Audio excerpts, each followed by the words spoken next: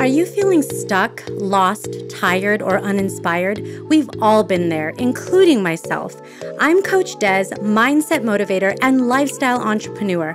I'm here to tell you that the best, unapologetic, and limitless version of yourself is yet to come.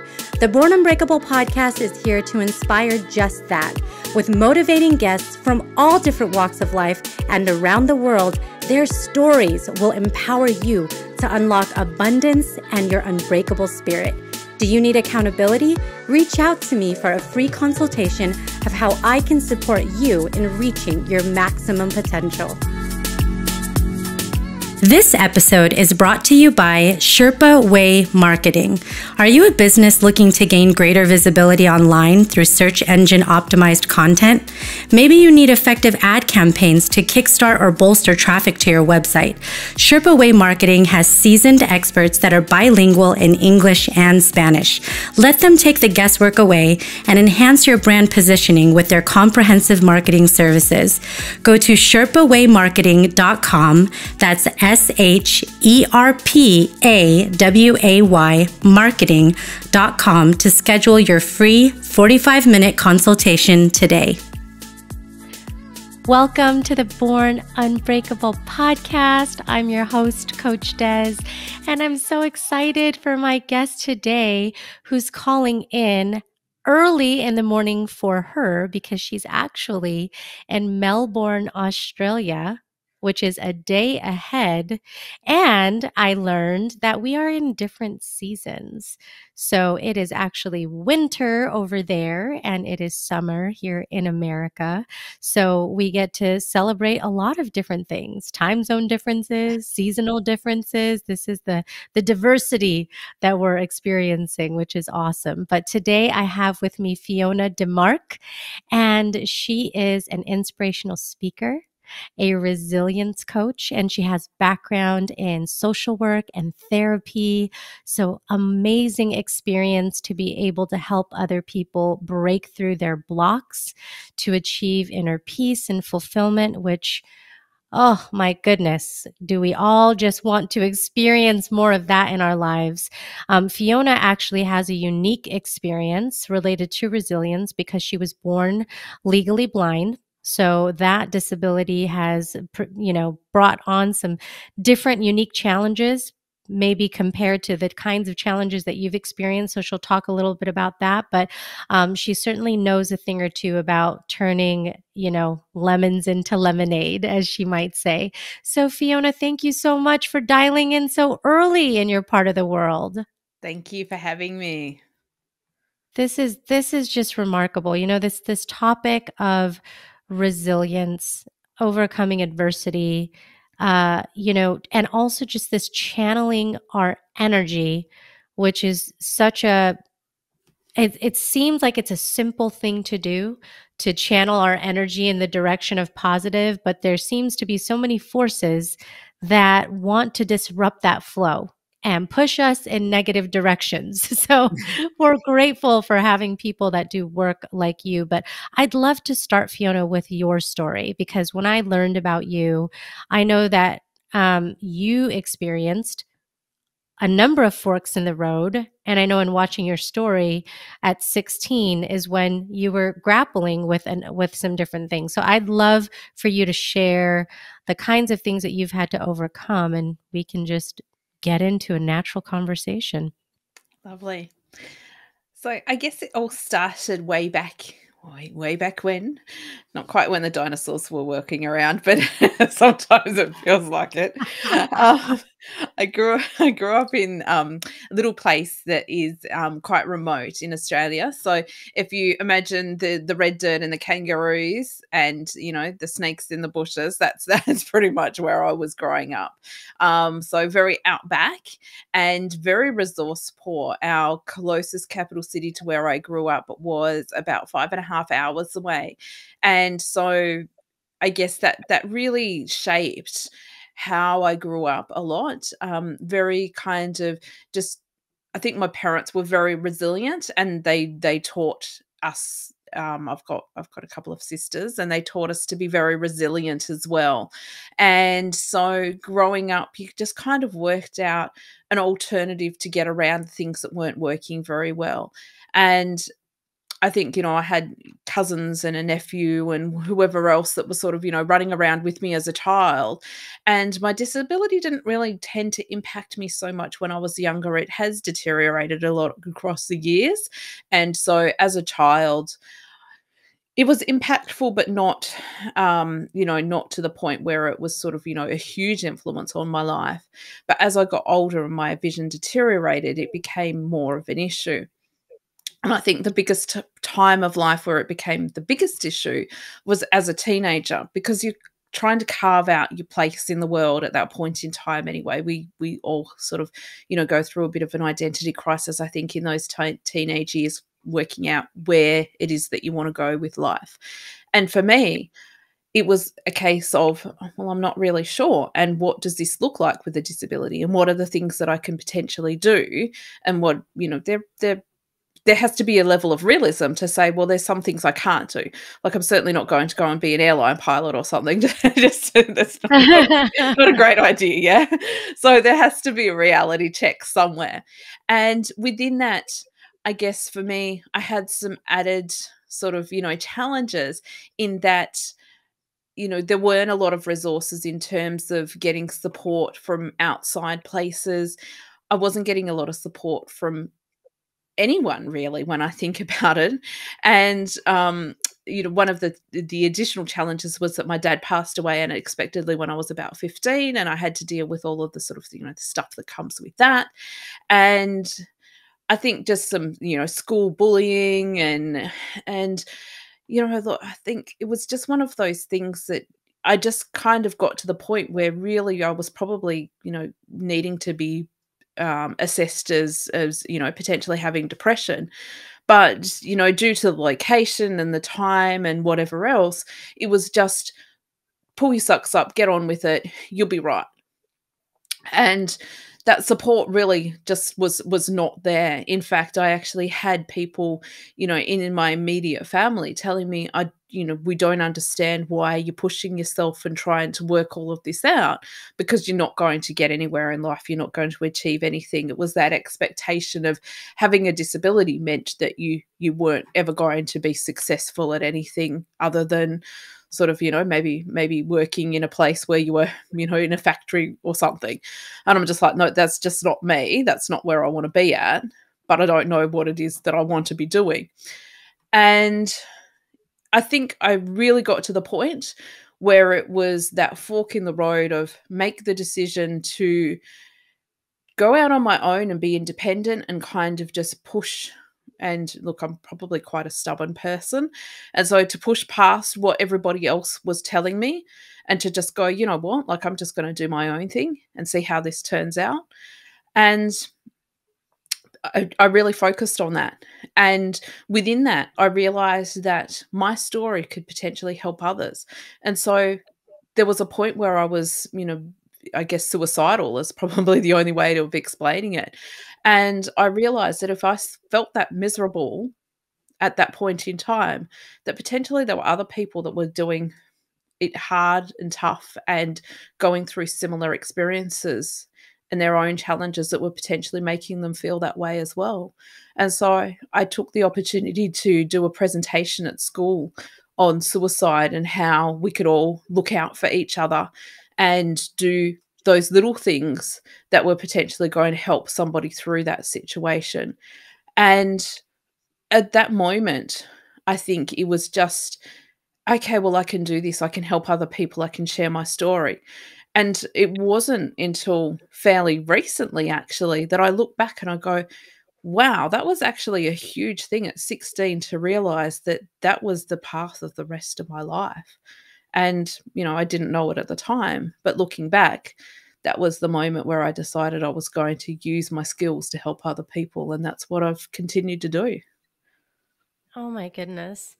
It's amazing to be able to look back and say that happened and you've continued to manifest that forward. Yeah. And I think a lot of times at a young age, we naturally gravitate to things that we're good at, but we're not at that maturity level where we can name Mm, it, right? To predict what form that's going to take shape in, whether it is counseling or coaching or therapy, or could, because what you feel is, I want to help people. What that looks like could be such a multitude of things.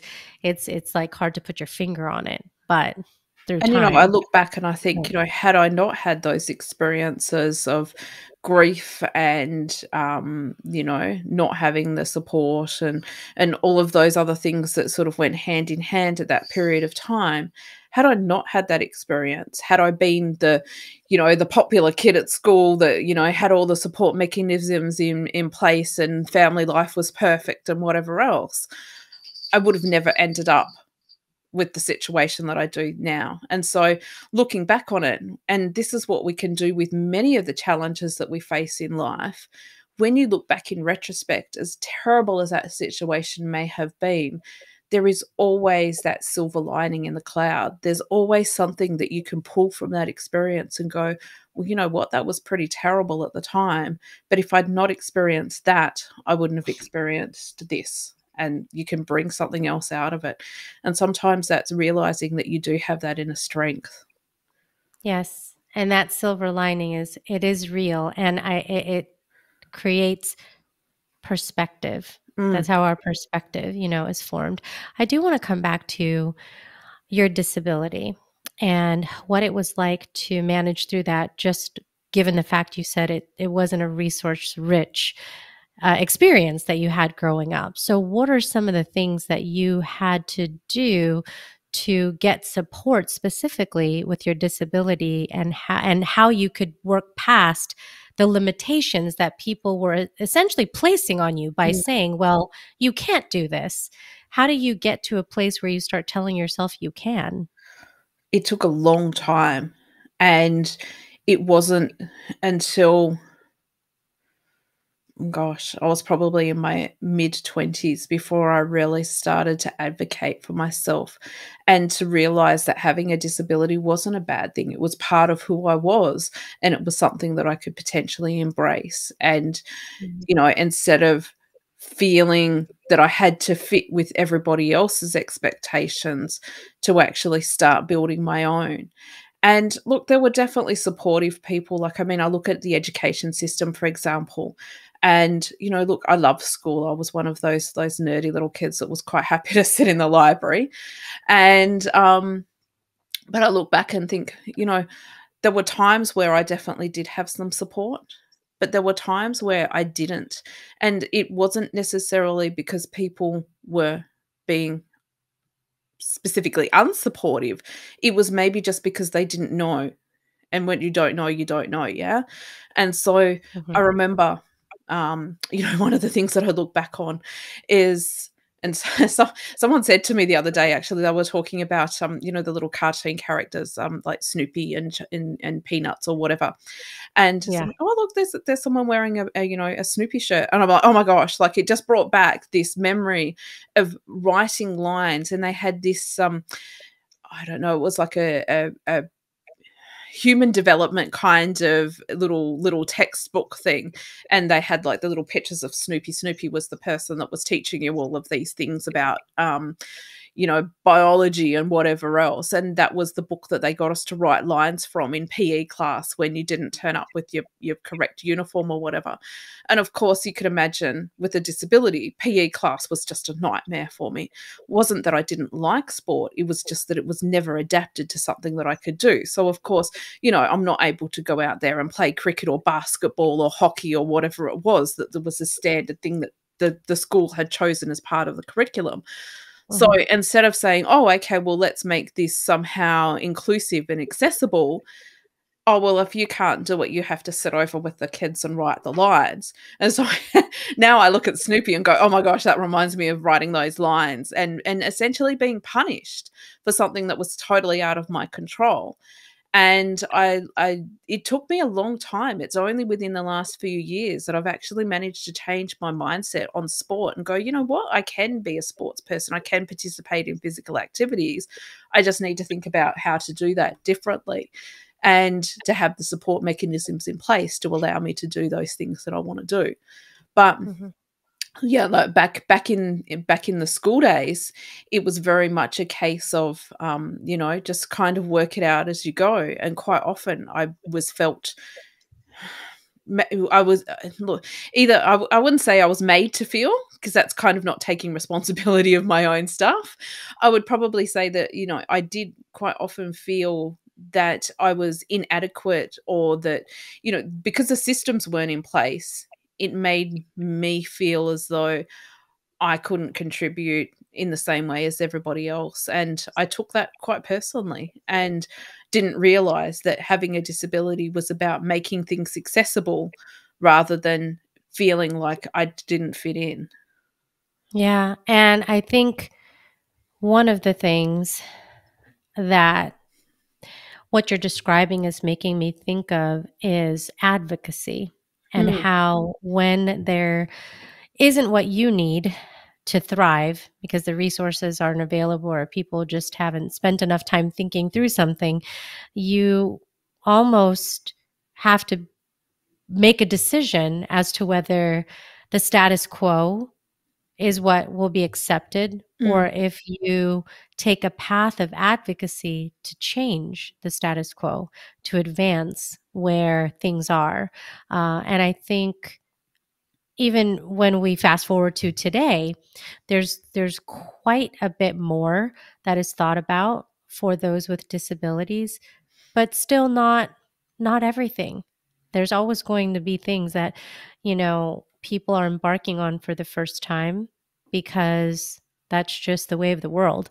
There's new situations, there's new companies mm. that face these decisions, and they need people to help them determine what that path forward should look like, Yeah. you know?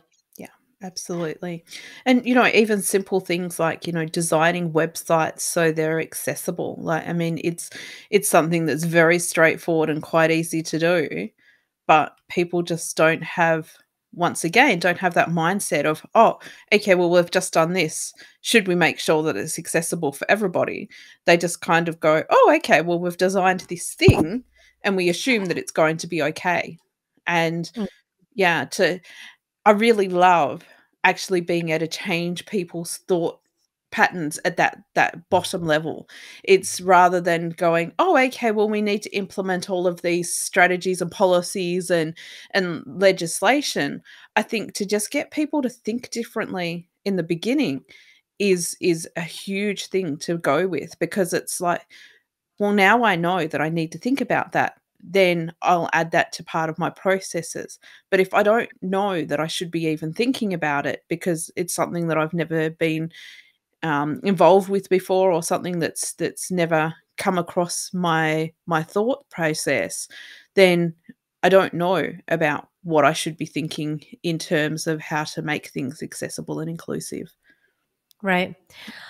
One of the things that I've focused on a lot more heavily this year is working with organizations in the hospital setting on diversity, equity, and inclusion. Mm, And it's fascinating work, because to the earlier point that you made, people don't know what they don't know. mhm, Your circle is only as big as what you've been exposed to. mm, So the ability for us to expand that circle only comes when we ask different questions, we become curious, and we create an environment where we can thrive by learning.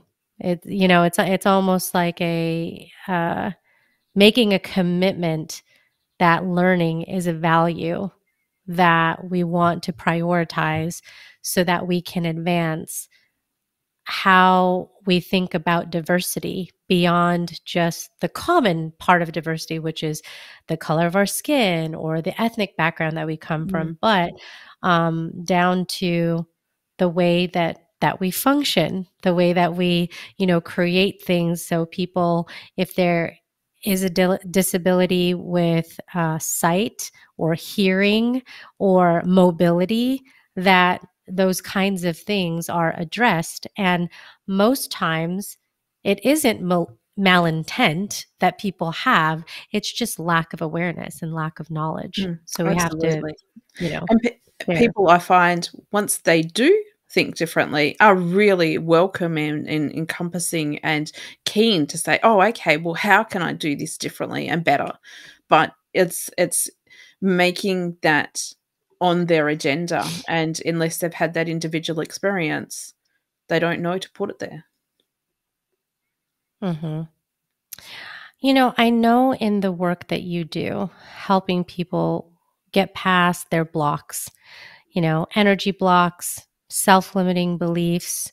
I'm really curious because I know you've done this work, and it's one of these things where I'm like, is this a trend? Because you see so much more of it, but some of the healing components of what you do is in the space of like holistic thinking and Reiki, for example. I've started to hear Reiki used more. Can you talk about exactly what that is and how you use it with maybe some of your clients to help open them up to more in their life? Mhm.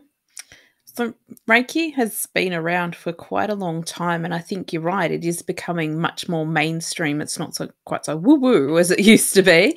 Right. I learnt, gosh, probably more than 20 years ago now, and am up to master level, which means that I can teach others if I wish to do so. And so it's just something that I've sort of had in my toolbox for a long time and just kind of comes automatically. So it's energy healing, so hands on kinds of energy healing. And regardless of the way that you think about it in terms of how much you want to think about it transferring universal energy or whatever, the basis of it is that it's putting your hands on somebody in a calming and healing way. And so, we all do it. The person that's crying, yeah, you see somebody and they're upset, you'll reach out and touch them. And so, just that human touch, sometimes I think, has such a healing power. And so, to be able to do that with the benefit of, having that backup of Reiki, it means that, my children have grown up to be able to, when they had their little, the boo-boos falling over or whatever, you could always just, give that little bit of Reiki and to tap into that resource.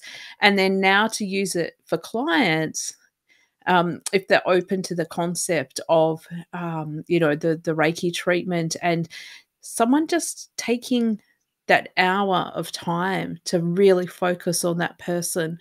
And quite often I'll tie it in with other things. So it might be that I do a guided meditation or a hypnosis session or something at the same time. And so to really sort of, give somebody that dual process of, I guess, a holistic approach of healing. And so it gives them that comfort of touch at the same time where they might be, going into quite an emotional space. And so it works really, really well to go hand in hand with other things as well as being something that you can use completely individually. Wow.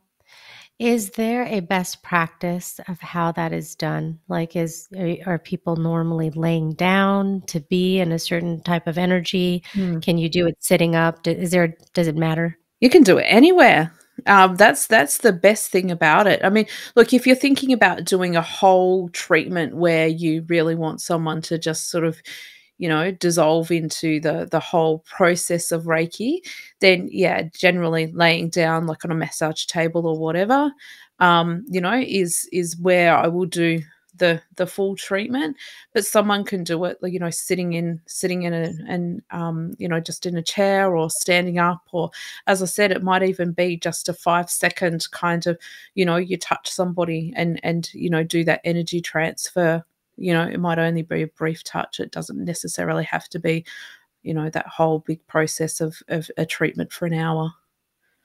Wow, yeah. So it's really dependent on individual what Mm, they're open to, and I I think about this space, and there's a couple of things that come to mind. One is vulnerability, mm, of just being honest enough to say,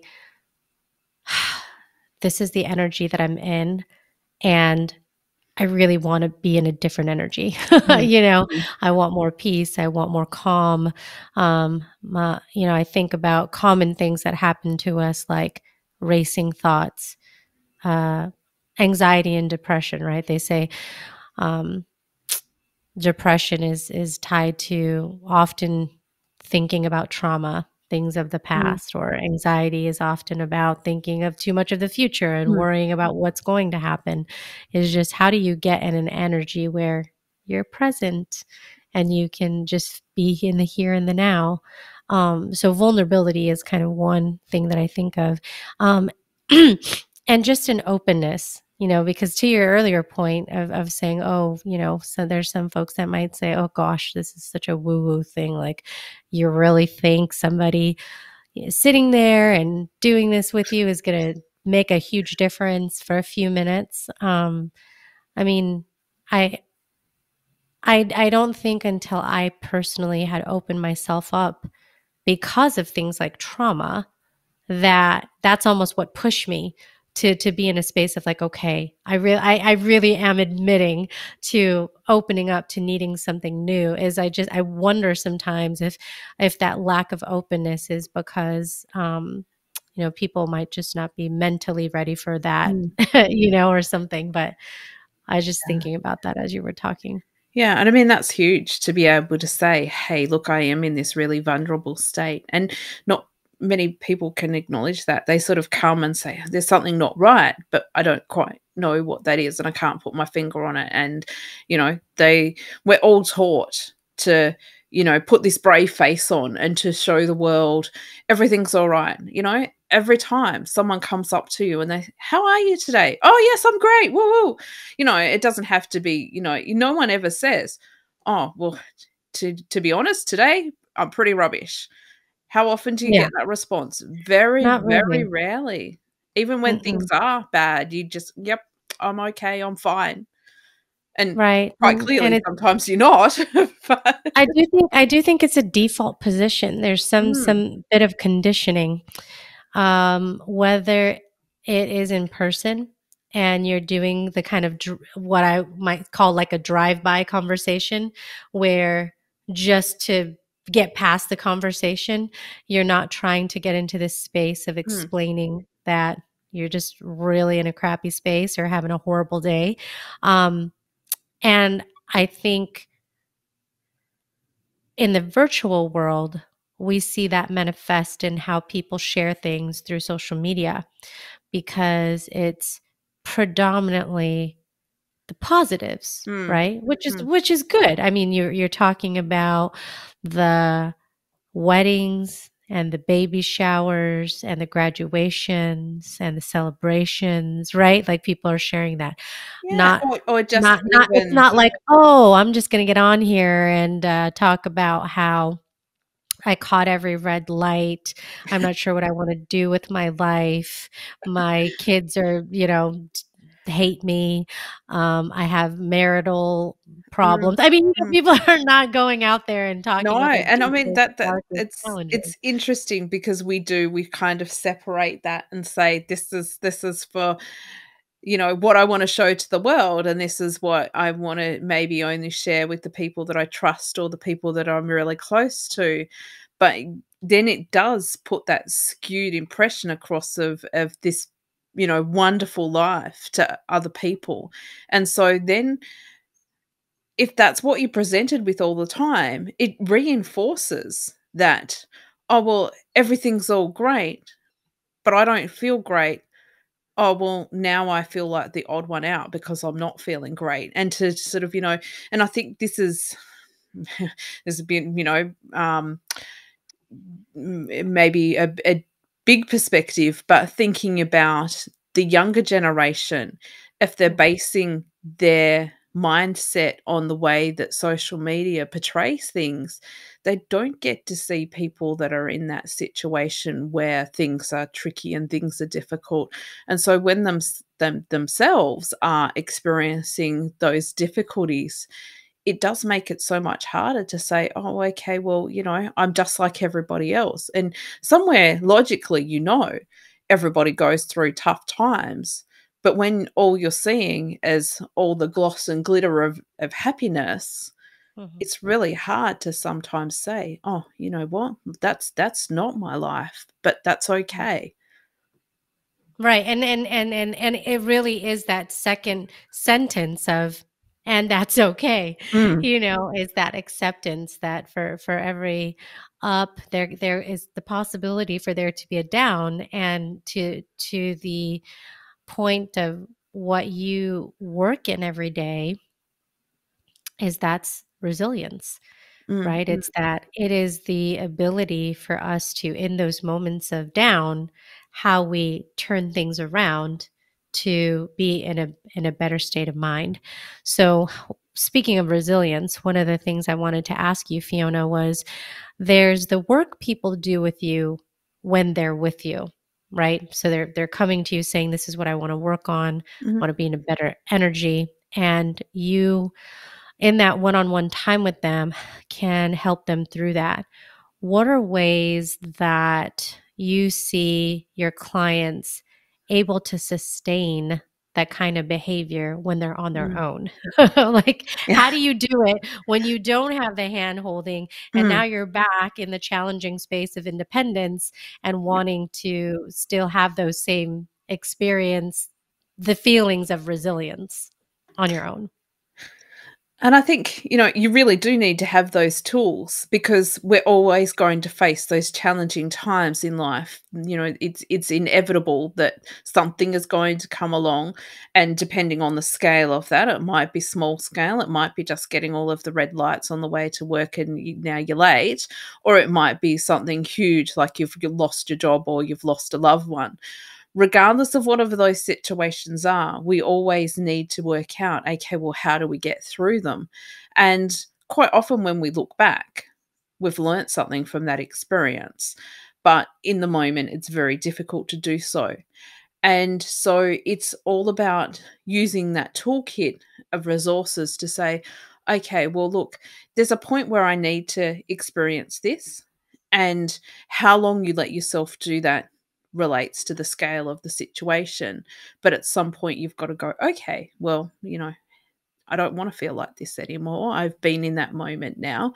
I've experienced the negative situation for whatever it is. And we know all need to have those negative situations because if you don't have them, you don't ever realize how fantastic the rest of life is. You need to have that balance of some really good things and some really bad things. And so the rest of life just sort of sits in the middle nicely. So it's all about, I guess, working out what individually works for you. And it might be that, okay, well, it's reaching out to a support person, a friend that will listen to you and not judge your situation. It might be that you go and exercise because that's your thing. It's very hard to be unhappy when you're exercising.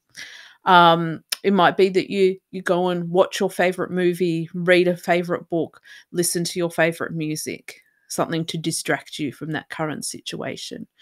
Um, there's numerous things. It could be meditation, it could be exercises that will make you mindful in the moment, and there's many of those that are out there, and you just find the ones that work for you.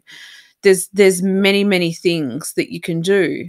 You've just kind of got to work out, okay, well, what are my go-tos? And it might be that one time that particular thing works, next time it doesn't, or maybe it's not appropriate. Like if you're having, your time of need and it's 3 o'clock in the morning, probably not appropriate to be reaching out to your support person and giving them a phone call.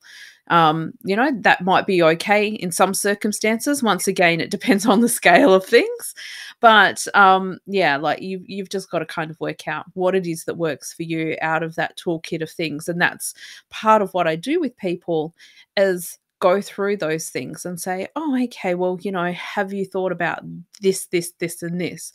has any of this worked for you in the past? What are the things that you think you can implement in the future that are going to be beneficial to you?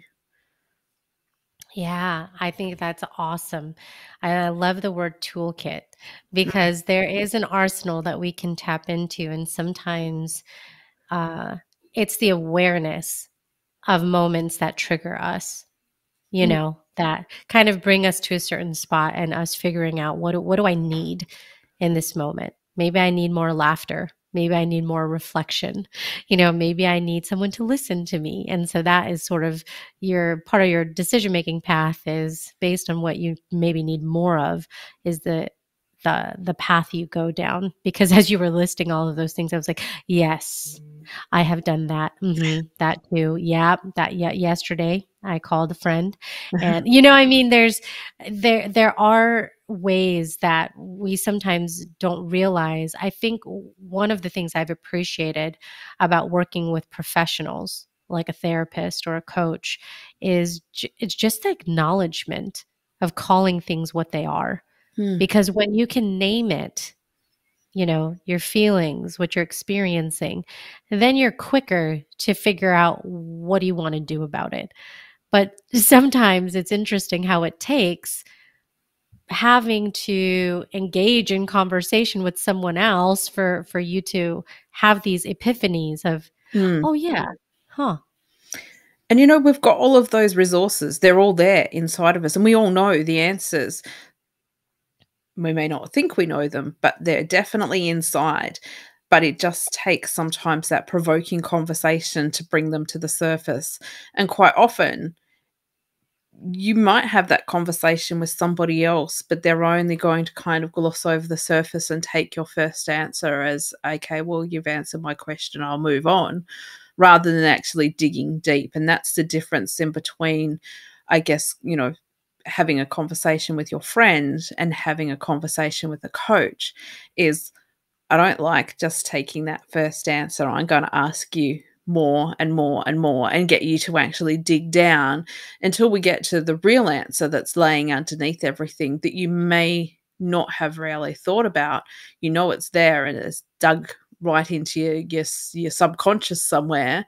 And until Mhm. someone continues to provoke and ask, but what else and what else and what else? Suddenly that comes out and then you're like, "Oh, wow, yeah, okay, yeah, that was the real reason behind whatever was going on." But until Yeah, someone digs into those thought patterns, sometimes it's easy to just go with the surface. the gloss over. You got to keep peeling Mm, back the layers of the onion. mm. And And one of the sometimes things, that'll make you cry. and it is, I tell you what, there's so many moments. I think that is one of the most fascinating things about coaching is what you uncover. And Mm, there's this protective mechanism, right, that we have of ourself. yeah. And so when we put the shield down and the armor and everything, and we start to open ourselves up to being more honest with ourselves and others, it changes the way you behave. Um, I was having a conversation with one of the women that I coach recently, and I could tell by her affect, her demeanor, her presence, that the aura that she was emanating was kind of defeat and sort of not very enthusiastic, Mm, in our conversation. And so when I did what you were describing, ask more questions, and dug a little deeper. And what about, what's making you feel this way? It came down to the relationship that she was having with her supervisor that was the catalyst for a multitude of things. So once we could identify the root of what was really challenging her, then she could talk about actions aligned with that thing that was really bothering her the most. yeah. It wasn't some of the things that she was mentioning when we first started our conversation. So it took probably half of our time to get to that place, but you're totally spot on. I think it's natural for us to avoid Mm, when it's just easier yeah. to have to than to have to deal with the situation at hand, right? And so many of our thought patterns are so caught in the past. And, it's all set up around our values and our belief systems and the things that we were told as we were growing up. And if you're not really aware of those underlying things that have created you to behave and think the way that you do, then sometimes it's very difficult to get past that surface stuff, because you're just like, well, look, that's the way it is. That's the way I've always done it. And to actually go, well, okay, well, why are you doing it like that? Then sometimes that's really difficult for people to face. And we often, as a coach, I find people are just so stuck in that past situation. But it wouldn't be like this if it had that particular event hadn't happened. And it's like, well, that event has happened, and now you have the opportunity to continue to move forward. And whether you let that event have an influence on what you're doing now versus just letting it be and saying, okay, I learnt something from it and now let it go and move on. That's really difficult for people sometimes. Mhm. Healing is hard. Mm, mm, It's like we want to put a Band-Aid on something and just move on. yeah. Um, but Unfortunately, when you do that though, it's like, yeah. the putting all the skeletons down in the basement, and then eventually you're going to have to go down into that basement to collect something, and all of those skeletons are going to jump out at you again, and you're back to where you started. Yeah, that's not a fun place to be. No. You don't wanna go down to a basement full of skeletons. Nobody wants that. Um, but, what what have you learned personally about your resilience and what it's done, for you as you've faced adversity, and how has it helped you to be a better parent and a better coach to others? um I definitely learned with parenting. I learnt what not to do by looking at others and my own situation, and went, okay, I need to consciously make a different pattern here. And I would hope that I have done that with my children. They're now 18 and 16, so they're nearly grown up. Not that my job as a mum is ever going to be done, but yeah, I think it was all about, okay, well, these are the things that didn't work for me, so now I need to look at how I can do them differently in relation to other people. And I think for me, with resilience, look, as I said, we're always going to have those difficult situations. I had a really tricky one a couple of weeks ago, and I got news that I didn't like. And I had that moment of, oh my gosh, like, how did that happen? And then, I had a little cry and I'm like, oh my gosh, what are we going to do? This is horrible. And then I thought, okay, well, you know what? This isn't going to change unless I do something about it. And so I had that moment where I just went, okay, I need to be in this situation. And then I went, I need to now step aside from that emotion and go back to my logical brain and work out how I'm going to manage this situation. And so it's like, take action and do something about it. And in fact, by taking the action that I did, I totally resolved the problem. Like it's totally gone. It went away. Like it didn't fix itself. I had to ask for somebody else's help to fix it. But by stepping out of that emotional state, and instead of just letting it happen to me, I went, you know what? I don't like this outcome. It Mhm. needs to be changed. How am I going to do something about it? And I reached out to somebody that I knew could help me get through it. And so That's all. it's always going to happen. You're always going to have those moments in life. It's about Mhm. how you deal with them and how quickly you can identify for yourself. I think sometimes I'm going down that rabbit hole and I don't like it. And so now what do I need to do to make this situation different? And the more aware that you can be of being in that situation and feeling out of control and not liking it and knowing that you need to do something different, I think that's the key. That awareness of, I don't want to be doing this. Mhm. Yeah, we have that resolve within us.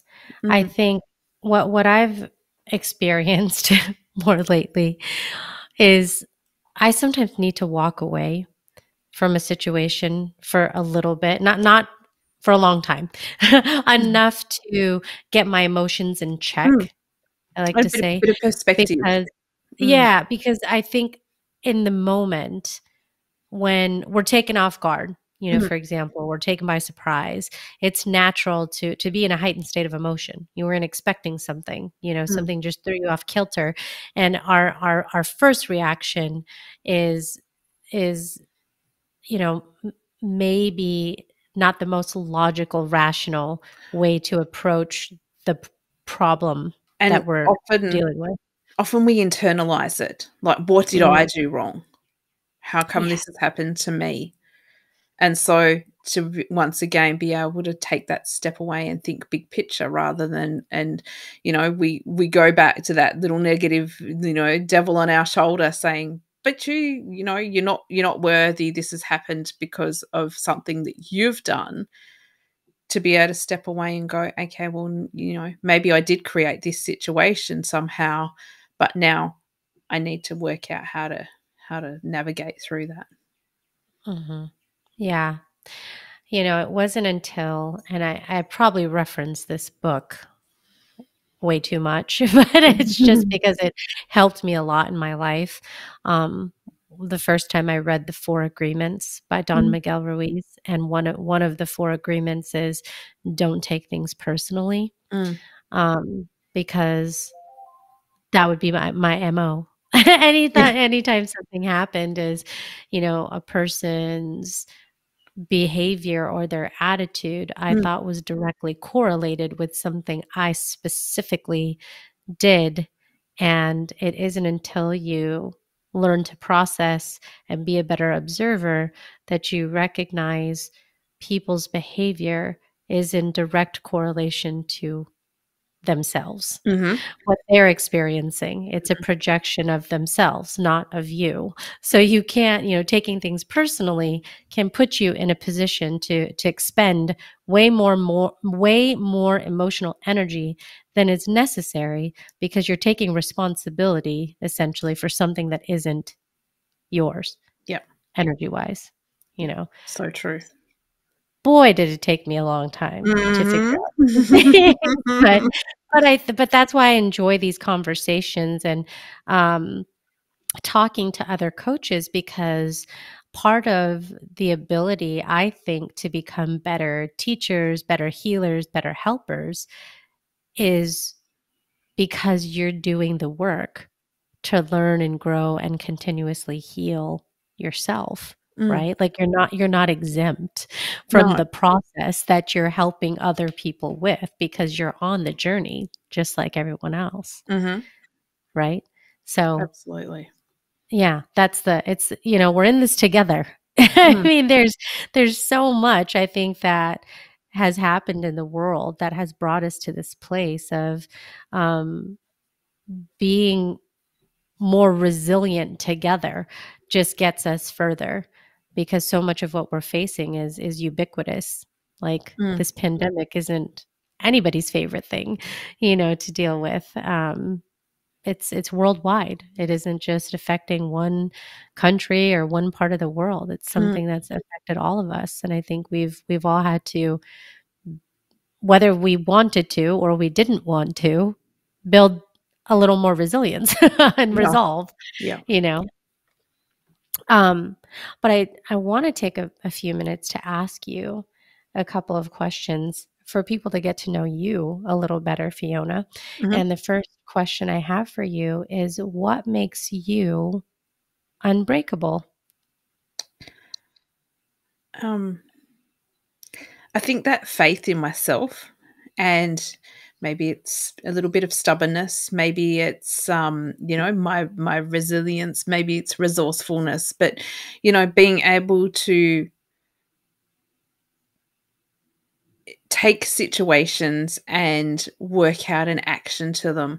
And I think the times that I struggle most is often when things are out of my control. Somebody else makes a decision and I have to wait for that. Or, time is going to solve a problem. I don't I don't deal with those situations so well. I like the situations where I can take action. And so being unbreakable for me is about being able to take responsibility and take action and continue to move forward, and to not focus on the stuff that's not going well, and to focus on the stuff that is going well.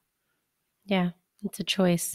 Mm, We can look at it either way, right? We can mm, focus our attention to the positives or the negatives. That is a choice that we make on our own every day. mhm. What about your bucket list? What is something that's on your bucket list that you want to do Bucket list. or accomplish? It's a very funny story, actually. I would have said that I didn't have a bucket list. I'm one of those people that just goes and does stuff when it comes to mind. I'm like, "Yep, okay, let's go and do that." However, something that I am involved in at the moment is, and I'm hoping it comes completely to fruition, is I'm currently a finalist in something that is called the Holman Prize. Holman Prize is set up by the Lighthouse Foundation in San Francisco, and it is a worldwide prize that is given out for three winners every year to go and do something that is challenging yourself and also building awareness around vision impairment. And so you get to sort of, say, I've got this particular project. And if you happen to be a winner, you get the prize money to go and spend on that particular project. My particular project, so I'm a finalist. I'm like in the top 10 now. So I've got about 6 weeks to wait until I find out whether I'm actually one of the three lucky winners. But my prize is actually going and doing dares. And so those dares may be things from skydiving, kite surfing, skiing, swimming with sharks, all the crazy things that people put on those bucket lists. I'm actually going to potentially be doing as part of this prize if I were a winner, to be able to say people with a disability can go and do these things just as equally as somebody that is completely able bodied. And so there, I now do kind of have a bucket list, because I've got this proposal of all of these items that are on the list of things to do for this prize. That is remarkable. Oh my gosh. Well, now you're going to have to keep me updated about it so I can tell people what's going on. But I think that is going back to what I said earlier about advocacy and awareness, right? Part of I think what's exciting about this, besides the fact that you're potentially going to be able to do cool things, is the teaching that Mm, comes along with it to help people absolutely. recognize that, And you that's know, the that driving you can force do behind it, is it. to Mhm. actually say, "Hey, look, it's about public expectations, but it's also about the expectations of the providers of these kind of services, because they quite often don't have people that do need different, just different thought processes behind it. It doesn't mean that they have to do their activity differently. It's just how potentially can they approach it from a different angle." Yeah. Oh, that's so cool. I love learning about that. That is a really neat thing that they do Yeah. to provide that award. So Well, I if I'm a winner, certainly I'll have to come back and share some of my adventures with Yeah. you. I know, I really mean that, and I hope that you do get that phone call and you're in the top 3 winners, because um that just goes a long way, you Mm. know? I mean, talk about building resilience, and, oh my gosh, to be able to adventure to new things, that definitely builds up the courage and, the bold action taking when you can do things Mm. like jump out of an airplane or swim with sharks. My gosh, it's awesome. Um, what about a self-limiting belief? What's a self-limiting belief that you've had to overcome? My hardest one is asking for help. I'm Mm, terrible at it because I think I've learnt from, my experiences, especially as a teenager, to just be independent and do my own thing and because I didn't have a lot of supports, mhm. to now be able to say, "I need some help with something." And, potentially my husband would disagree. He's like, "You help ask me for help all the time." But having said that, I mean, even just something simple like, "Can you get the plate down off of the top shelf for me because I'm short and he's tall?" So it's not just even necessarily something related to my disability. It's because I've learnt to be so independent that now, like, I mean, he can be standing in the kitchen and I'll go off and get the footstool to to reach to the top shelf. And he's like, "Well, I was standing here. I could have done it for you." But I'm like, "Oh, I didn't even think about it because I just kind of need to do things for myself." And so to make Mhm. sure that I remember to ask for the help rather than wait until everything's kind of not working and then asking for the help. I need to remember that people are wanting to help me. That's part of, human relationships, as we all want to help each other. And so to remember to ask for that help at a point where, it's perfectly okay to ask for help when things are going okay rather than waiting until things are not okay to ask for I need to take that advice myself. I do. That's good. I'm glad. I needed that reminder today because I certainly get into that mode where it's like, I got it. I'm just doing myself, everything, all things, and it. Mm, and it doesn't have to be that way. It's almost yeah. you make your life harder by just putting yourself in a position to not be asking for help, especially when, like you said, people are there and they want Mm, to in the same way that we want to help other people. So mhm. that's really good. What about something you're really good at, like a superpower, something that you're proud of? Superpower. I've got heaps of superpowers.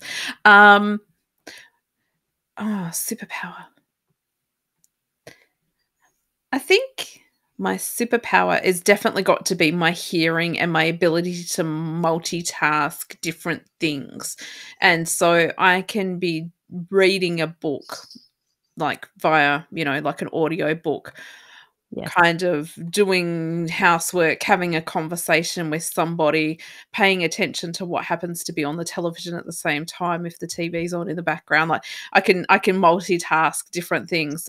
Probably maybe the best explanation of that is how I do my day-to-day job.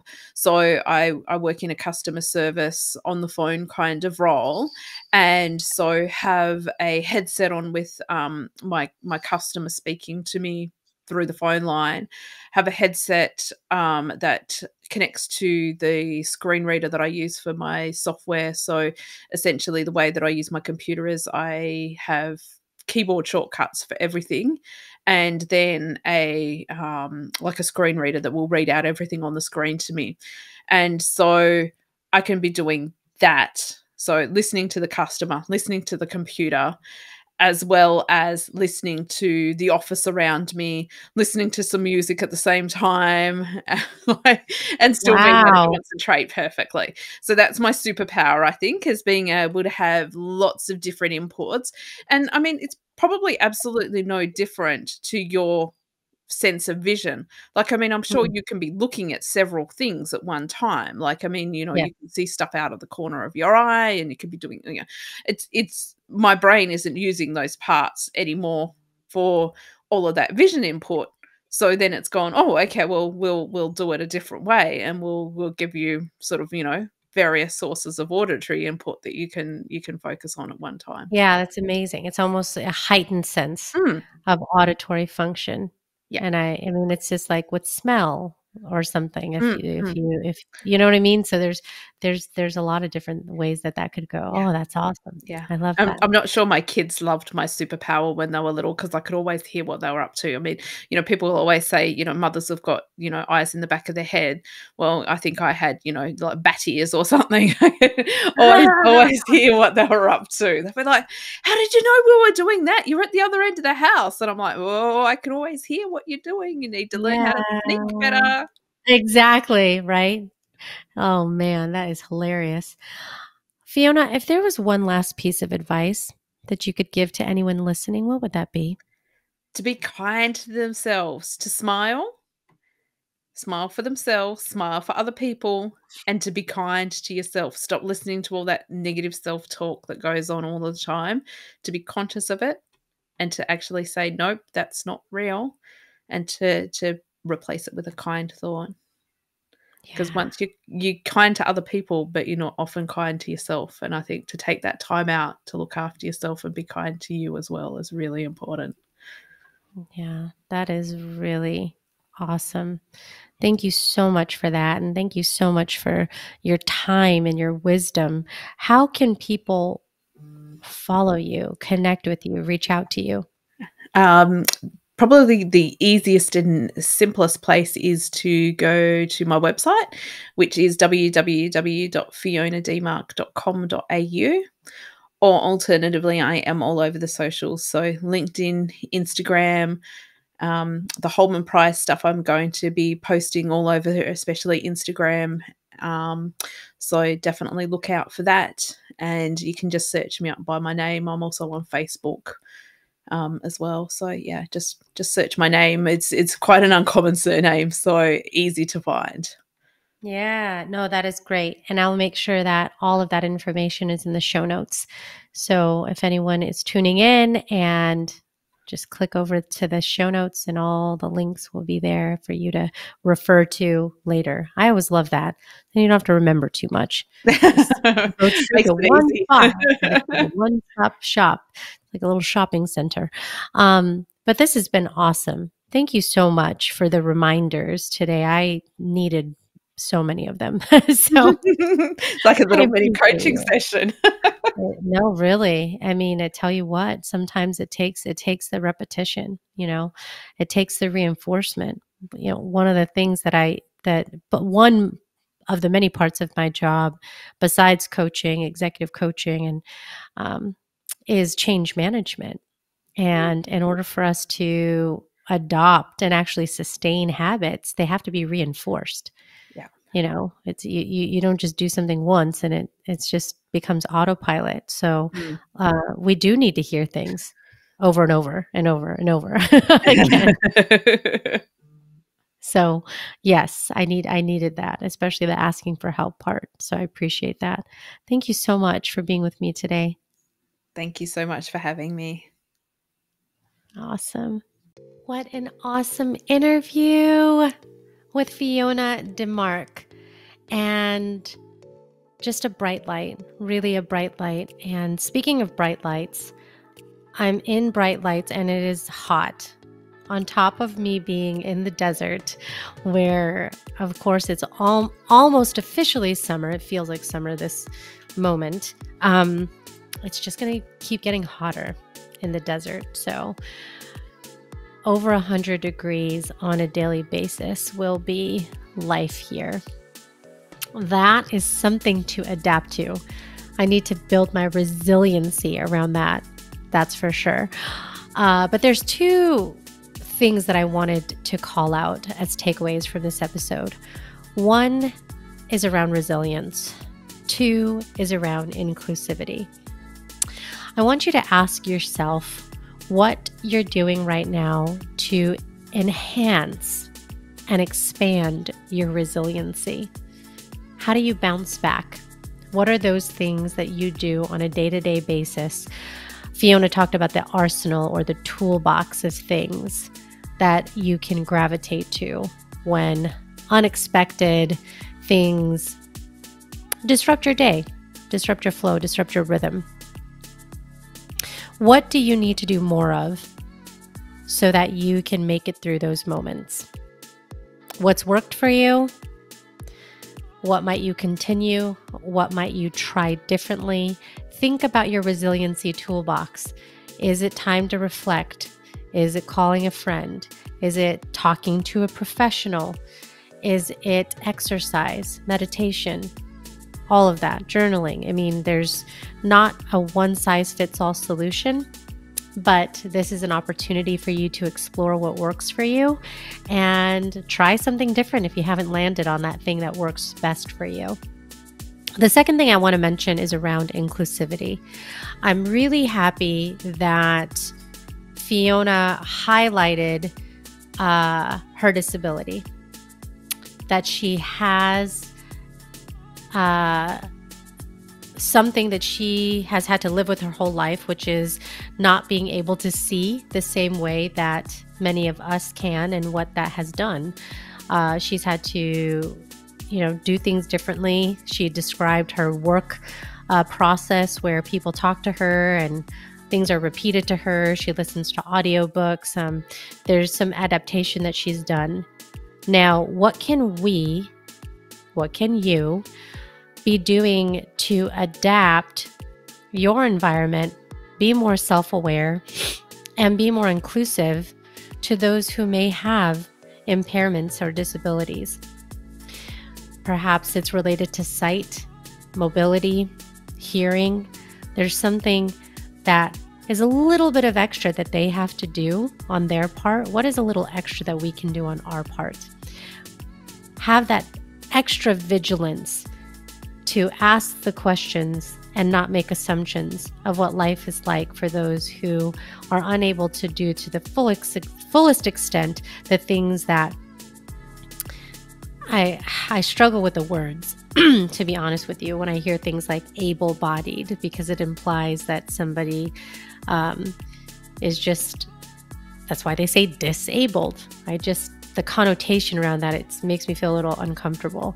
If there was some word that was more around do it differently, that would be more appealing. But anyhow, point being, let's increase our vigilance and do a better job of asking questions and being thoughtful to the people around us. What might that look like for you, the spaces that you're in, whether it's work or in your personal life? Let's all make that commitment together to be more inclusive. And if you don't understand something, make it a point to learn. I appreciate you being here today. Episode 95. We are chugging along here on the Born Unbreakable podcast. Reach out if there is a topic you want to hear about, or a person, or if you are that person that wants to come on the show, share your story, talk about your unbreakable spirit, you can DM me at Born Unbreakable or email des@bornunbreakable.com. Remember to follow, subscribe, share, all of that good stuff, and rate and review if you haven't already. Thank you to Ava Media Productions for making this show possible. Teamwork makes the dream work, folks. Tune in again next time for another episode. Can't wait to see ya or be with ya, whichever one, your sights or your ears, however you tune in.